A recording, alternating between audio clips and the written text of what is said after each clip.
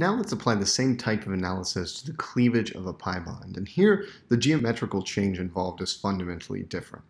What we're going to do is imagine taking a molecule like ethylene and twisting the plane of one of the trigonal planar carbons with respect to the other to bring the p orbitals that are overlapping to form the pi and pi star bonding and anti-bonding orbitals in the planar molecule into a perpendicular arrangement. And the idea is that that rotation essentially creates a diradicaloid structure from ground state ethylene. With the two electrons in these p orbitals at right angles, they're interacting much less, in fact, because they're at right angles to one another. And so we have, again, a classic diradicaloid structure. And in particular, as this rotation happens, we are generating diradicaloid character by decreasing the extent of pi bonding between the electrons. We can see that, for example, if we look at the dependence of the orbital energies on the dihedral angle between the two CH bonds at either carbon and ethylene. So this dihedral angle here refers to the angle between, say, this CH bond pointed directly out towards us and this CH bond pointed away from us associated with the other carbon. That starts out at 0 degrees, and we're in a classic pi bonding situation at 0 degrees with pi and pi star orbitals that are separated quite a bit in energy because of the strong interaction between the p orbitals. But as this rotation starts to happen, that interaction starts to get weaker, and we very quickly enter a diradicaloid region near the middle of the graph. And when we hit the 90-degree point, where we are at this structure right here, now the two p orbitals are completely degenerate because there is no net overlap between these p orbitals at right angles. We've got simply two p orbitals. In fact, it could be argued that this is just a pure diradical exactly at this geometry, although at all the geometries between 0 and 90 degrees, we're really dealing with diradicaloids.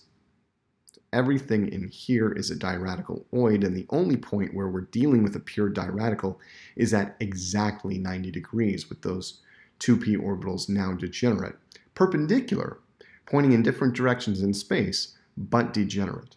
As we continue the rotation, we get the bonding interaction back, of course, and so the energies start splitting again with the pi orbital lower in energy and the pi star orbital higher in energy. And it's not surprising that this graph is symmetric because that rotation creates a structure that is either identical to or enantiomeric with the corresponding structure on the other side of the graph. For example, the 120-degree structure is identical to the 60-degree structure in the case of ethylene. Just like we did for the sigma bonding process, let's now think through the possible electron configurations. And so for planar ethylene, we have the classic set of S0, T1, S1, and S2 with varying types of excitation of the pi electrons. So S0 is a pi2 state, T1 is a triplet pi-pi star state, S1, singlet pi-pi star state, and S2 is the state in which we've taken both pi electrons and excited them into the pi star pi antibonding orbital. In the twisted 90-degree structure, we now have four distinct possibilities. We have the singlet diradical. Let's actually look at that on this structure over here. We have the singlet diradical where the electrons have anti-parallel spins.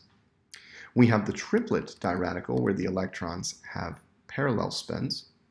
We have a Z1 state in which both electrons are now paired in one of the p orbitals, anti-parallel spins, of course, as required by the Pauli principle.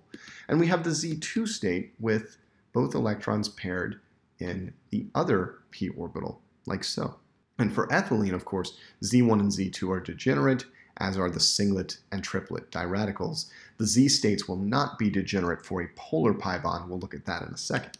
The next natural question we ask is, how do these states of planar ethylene correlate with these states of the 90-degree twisted ethylene in a continuous way? What are the potential energy surfaces that connect these various possible states? That's where the state correlation diagram comes in, and for the twisting of a pi bond, the state correlation diagram looks like this. Now, just like the orbital diagram that we saw at the start of this video, this is symmetric with respect to the 90-degree point, so we only really need to concern ourselves with the left or the right half of the graph, starting from a dihedral of 0 degrees and rotating to 90. Something we can notice straight away is that the triplet state correlates with a triplet diradical. We've seen that this is a general idea that T1 states can only correlate with triplet diradicals, and there is a decrease in the energy of the T1 state because of relaxed electron-electron repulsion as the rotation happens. The S0 state has strong pi bonding character. Because rotation breaks the pi bond, it's unsurprising that we're going uphill in energy, and this state correlates with a singlet diradical with one electron in each of the p orbitals because the pi bonding orbital where those electrons lived had large density between the two carbons. So intuitively it makes sense that the pi 2 state should correlate with the singlet diradical. Both of the S1 and S2 states correlate with these Witter ionic states. S2 for a very similar reason to the sigma bond cleavage case. We've got 2 electrons in the pi anti-bonding orbital. Those will tend to remain paired as this rotation takes place, and the resulting state will include both electrons on one or the other of the p orbitals. Of course, for ethylene, we have a degeneracy situation. For a polar pi bond, the situation is more complicated. We'll see that on the next slide. And the same is true for S1. The pi star excited state must correlate with a Zwitter ionic structure, Z1 or Z2, if they're degenerate. Because these are anti-bonding, in the planar ethylene structure, rotation to break the bond actually stabilizes these states by removing the anti-bonding character associated with them due to the geometric change, due to the movement of the p orbitals out of alignment. When we talk about polar pi bonds, for example, an imine, a carbon-nitrogen double bond, the key difference, again, is that the energies of the Z states will differ, with the more stable Z state being associated with putting the electrons in the orbital at the more electronegative atom. And just as in the sigma bond case, we run into this problem that S2 correlates with the higher energy Z2 states. It's not really a problem, it's just sort of a fact of life, right? That S2 is our pi star 2 state. So let's talk through again why S2 correlates with the higher energy Z2 state. S2 is the pi star 2 state, and in a pi-containing chromophore like an imine with a polarized pi bond like this, that pi star orbital is predominantly located or has the higher density or the larger lobes on the less electronegative atom, on the carbon atom. And so in the pi star 2 state, we have most of the electron density on carbon. As this state evolves, that electron density will tend to remain on carbon until we get to the Z2 state, which is well described by a situation where we have now both electrons on carbon, negative charge, and positive charge on the nitrogen atom. In the S1 state, which is pi star in character, we still have a good bit of electron density on the imine nitrogen, and so this state, as the rotation happens, correlates with the Z state where we have the usual, quote-unquote, the more familiar positive charge on carbon and negative charge on the more electronegative nitrogen atom.